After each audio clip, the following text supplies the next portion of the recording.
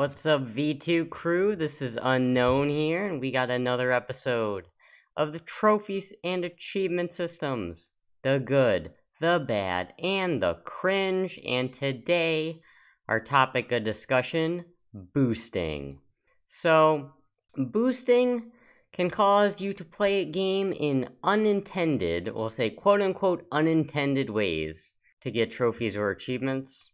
Because you all know some of the boosting things. Maybe some of you have done it, where you and a friend just run towards each other, headshot. Respawn, run towards each other, headshot. Respawn, run towards each other, headshot. Repeat 1,000 times. Stuff like that goes on in the boosting realm. And this would be something you wouldn't do normally, I wouldn't imagine, unless you really like to do that for some reason. I don't know. But if there was no trophy or achievement tied to that, would you even think about doing that? I don't know. I wouldn't. Other things would be it could cause you to just have a friend or someone drop you an item that you need for a certain trophy on a forum or something, asking around, oh, who has this shotgun? I need it for my achievement. Who has this equipment armor set? And then you just load in with that person and they drop you the armor, you pick it up, you put it on, and boom, trophy achievement. Again, that's not something that you would typically do in the normal course of gameplay. The other thing is it does encourage people to get carried through levels as well. Maybe you team up with someone that is level 100 and you're level 1 and they just run you through the entire game. Again, probably not gonna happen if there was no trophy or achievement tied to it. Unless you just like mindlessly tailgating your friend through lava pits filled with gigantic ice throwing yetis. I don't know how that would work because the ice would melt, but hey, maybe it's special ice. Okay, so moving on from playing games in unintended ways, you could also meet new friends searching for boosting partners or boosting groups. And who knows, maybe you get a friendship out of it. Maybe you boosted Dark Souls 3 or something, and you had a good time, so you decided to become friends. And maybe that even extends outside of gaming, who knows. Other things, while you are boosting, you could just mindlessly chat with your boosting party or your friend, and it could be about anything. It could be about life. How's the house doing, you know?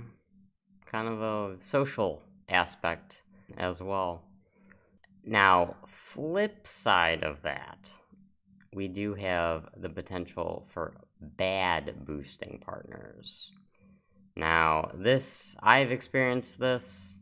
Hopefully not too many of you have, but it'll be someone you meet online somewhere, and you're supposed to take turns getting the treatments or the trophies, and then they get theirs, and then they hightail it out of there, disconnect, they just leave, then they just ghost you.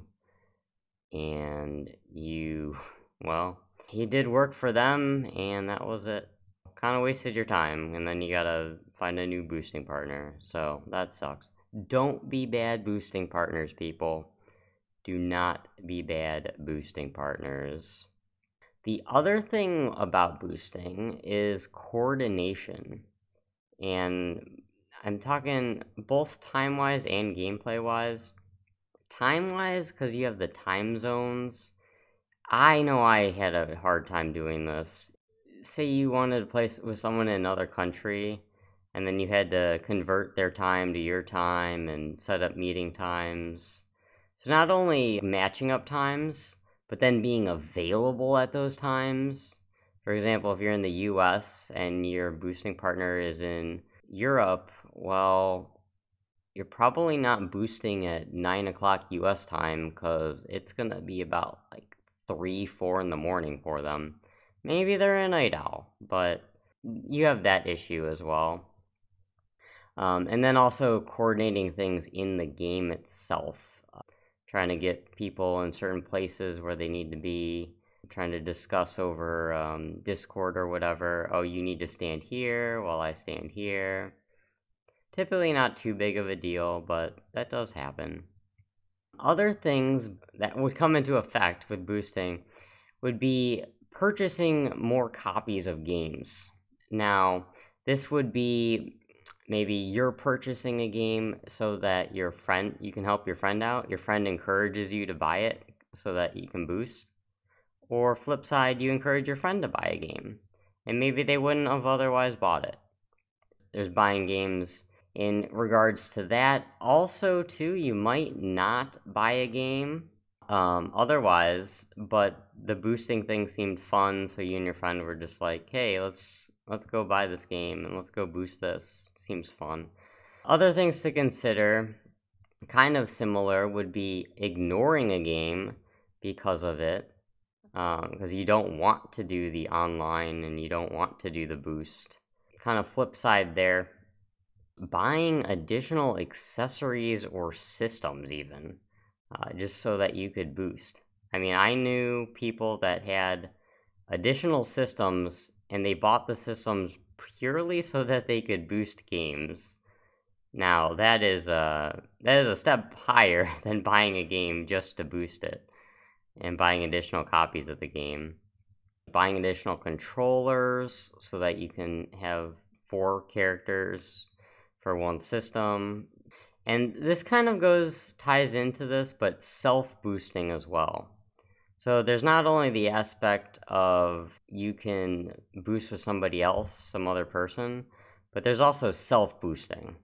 So this would just be you playing the game using 2 controllers, or 2 systems, or 10 systems, or what have you. That's just also another aspect to boosting that can come into play. Just do it all yourself. You're lone wolfing it. Now you can't do this on all the games. Some of them you have to do online. Like you can only have 1 character on your system. Well, I guess if you had 2 systems, but regardless. Or you definitely had to be controlling both characters, and you just couldn't physically do it with 1 person. Okay, I think that pretty much sums this topic up. Leave some comments down below if you have any additional input, or if you have any additional ideas for future topics. I would love to hear them, so we could talk about them. And if you'd like to join the V2 crew, that would be cool as well. Love to have you. And I'll post some links in the description to Twitch and Discord. And that being said, everybody have a good night, good morning, enjoy your games, spread the positivity, you do you, and be your V2.